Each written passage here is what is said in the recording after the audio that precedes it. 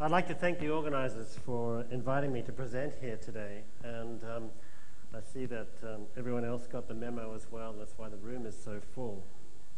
But it kind of reminds me of the people who are walking in now.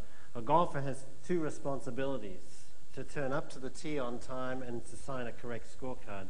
And those people who are just wandering in right now, I can pay out on them because they've missed their tee time. But today's talk is not your typical scientific paper that you might hear at a conference like this. What I do in my business these days is actually take technology to the golf course in the view to improving the efficacy of golf coaching, and in doing so have a better performance for the golfers with whom we interact.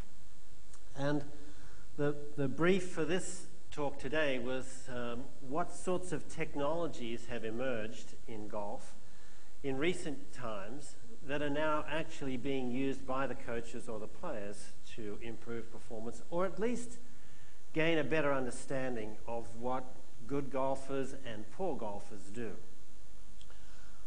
There will be time at the end for questions as well, and I'm not sure how learned people are about golf here, but if there's something that really you don't understand as I'm going along, then please shout out now, because it'd be better for you to understand it as we're going rather than to hold that question till the end and then miss some of the content that we're delivering along the way.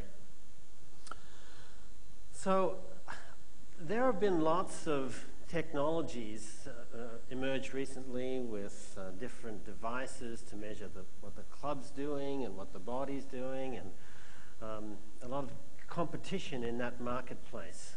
A lot of people think that there's a pot of gold in golf, that if you develop the right technology, then a whole bunch of people will buy it, and you'll be a millionaire in no time flat. And look, I'll be honest with you people here. When I first started out in 2000, after leaving the university, I thought, wow, you could really do well in this business here. There are so many golfers.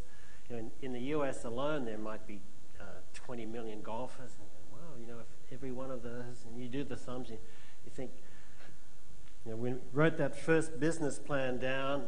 I was a millionaire by the time we'd got 6 months into this project, but I'm still waiting for that to happen. And in fact, if it wasn't for the passion that you have for the game and for